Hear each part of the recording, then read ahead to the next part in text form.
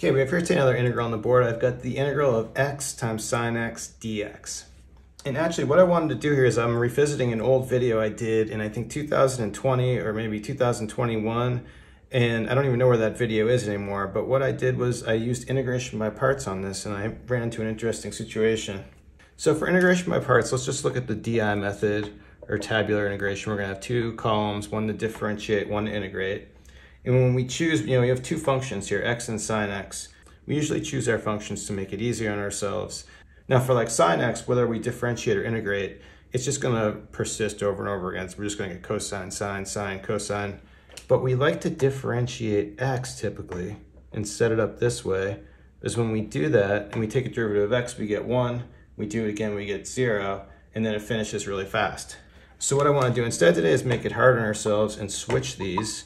And what I'm going to do is instead of differentiating x, we'll differentiate sine x and we'll integrate x. And now along the left here, we're going to want to alternate signs, but I'm going to want to do a lot of rows because we want to see this pattern. So I'm just going to create as many rows as I can. And so we'll differentiate sine x and we get cosine x. We'll differentiate again, and we get minus sine x. And we'll just keep going like this to fill up our table. Next, I'll go ahead and we'll integrate x.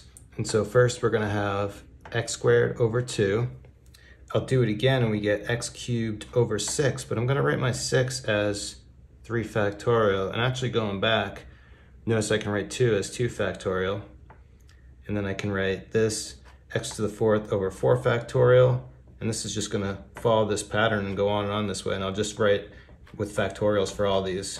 And so you can kind of see the problem we created where nothing ever terminates and we're just going to get more and more terms. So this is just going to continue on and on forever. So what I'm going to do is we're just going to try to total up our solution and see what's happening and look for a pattern.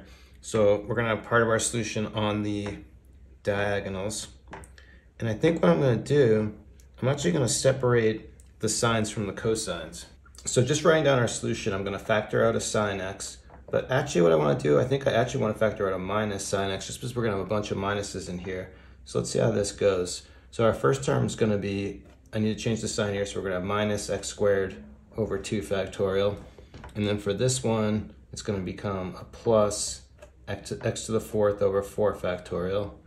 And then let's see, this one's going to be a minus x to the 6th.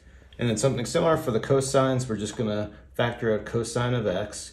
So for these terms, first one we have a minus here, so this is going to be minus x cubed over 3 factorial. And then here for the x to the 5th, we have minus times minus a plus. This is going to be plus x to the 5 factorial. And now at this point, the way we have it set up, you may now recognize that this is really similar to power series for sine and cosine right here.